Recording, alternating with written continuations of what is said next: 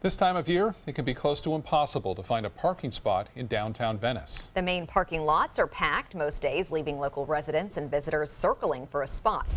ABC 7's Christopher Brantley is joining us live tonight from Venice on what's being done about this problem. Christopher.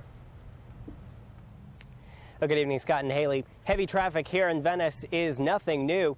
In fact, it's so common the city has a trolley helping move people along through the city. But is it working? We decided, let's try it. So we went and parked, and now we're waiting for the trolley to come pick us up. Larry Golubsky and his group didn't know the trolley existed until they passed it on the roadways. They are from out of town and wanted to see more of Venice. It seems it's going to make stops in the part of town that we don't go to, that we've never been because we just don't know that much about the town.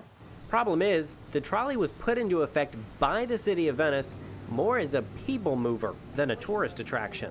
It was all brought about as an attempt to see if we could help the parking challenges that we had here. The city hoped visitors would park in off-site parking lots and catch the trolley into town, freeing up parking at Centennial Park.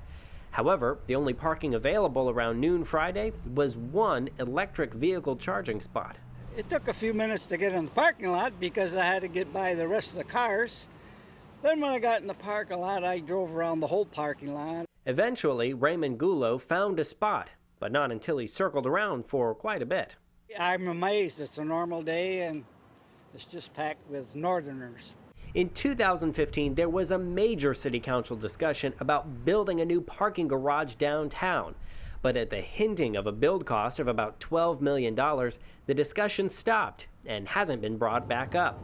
The trolley was meant to ease the problem, but some worry it may not be doing enough. Even if the trolley's full with 25 people at a time, I'm not so sure that's going to have much beyond or any measurable impact on traffic challenges.